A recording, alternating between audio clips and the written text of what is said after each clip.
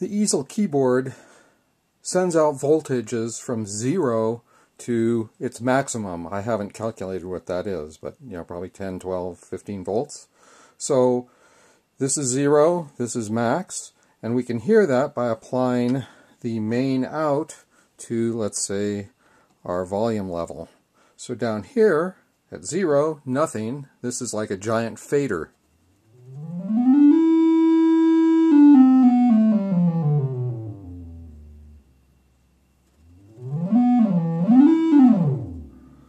And of course, this can be applied to all the different inputs. Let's see what happens if we go to pitch and all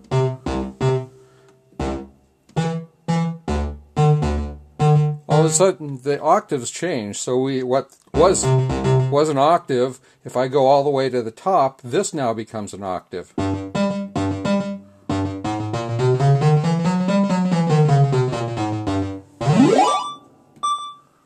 So we have a larger range keyboard now.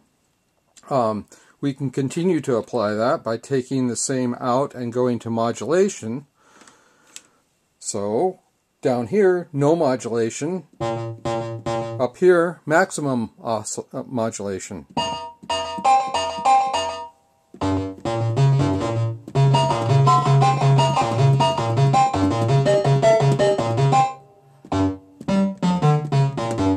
Essentially sort of splitting the keyboard, having a unmodulated and modulated sounds.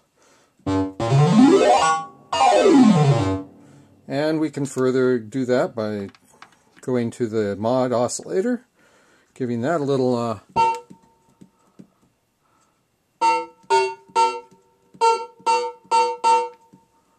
okay.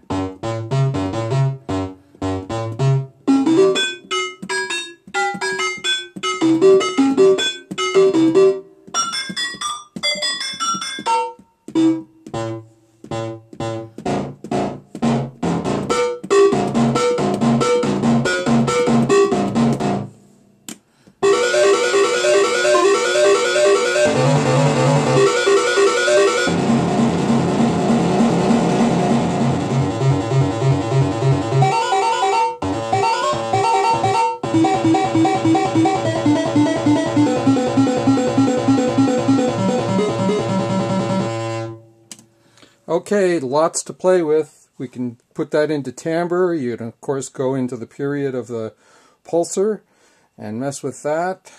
Have fun.